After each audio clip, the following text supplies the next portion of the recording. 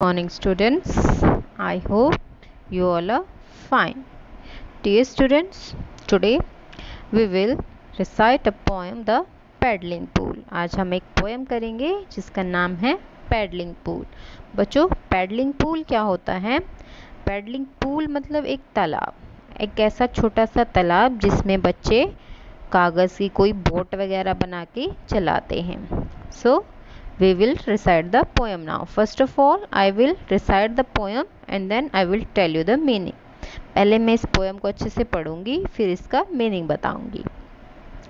Down by the river, on the way to school, we have to pass by the paddling pool.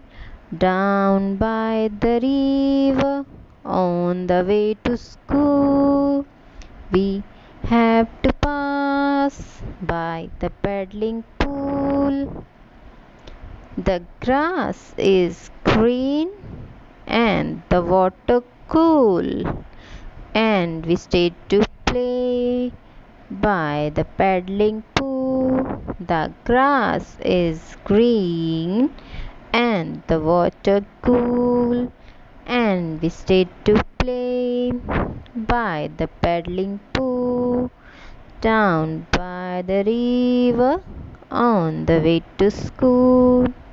So dear students, the meaning of the poem is down by the river. River होता है नदी, कि नदी की तरफ जाते हुए नीचे की तरफ. On the way to school, वे रास्ता, कि जब स्कूल के रास्ते में वी हैव टू पास, पास गुजरना, हमें गुजरना पड़ता है. बाय द पैडलिंग पूल, एक पैडलिंग पूल से हमें गुजरना पड़ता है, कि नदी की तरफ, नीचे की तरफ हम जब स्कूल के रास्ते में जाते हैं तो रास्ते में एक नदी आती है, उस नदी में नीचे की तरफ हमें एक पैडलिंग पूल से गुजरना होता है.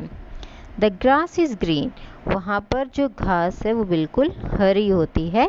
एंड द वाटर कूल, और उस पूल का जो पानी है वो बिल्कुल कूल मतलब ठंडा होता है. And we stay to play, stay मतलब रुकना, कि वहाँ हम प्ले मतलब खेलने के लिए रुक जाते हैं. बाय द पैडलिंग पूल, उस पैडलिंग पूल के पास हम खेलने के लिए रुक जाते हैं. Down by the river, on the way to school, वो पैडलिंग पूल कहाँ है? स्कूल में जाते समय वो रास्ते में जो नदी आती है, उस नदी में नीचे की तरफ वो पूल बना हुआ है.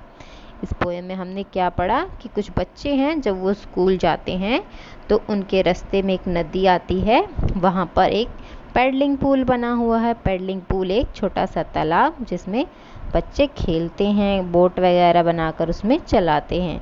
तो बच्चे वहाँ पर जाके स्कूल जाते टाइम वहाँ रुक जाते हैं खेलने के लिए. वो वहाँ पर बोट वगैरह चलाते हैं, और वहाँ की जो पूल के पास की जो घास है वो बिल्कुल ग्रीन हरी है, और उस पूल का पानी बिल्कुल ठंडा है. Okay students, I hope you have understood the poem. आपको पोएम अच्छे से समझ आ गई होगी. You have to recite this poem. आपको ये पोएम खुद ऐसे ही रिसाइट करनी है, ये वर्ड्स को आपको रीड करना आना चाहिए. Okay students, thank you.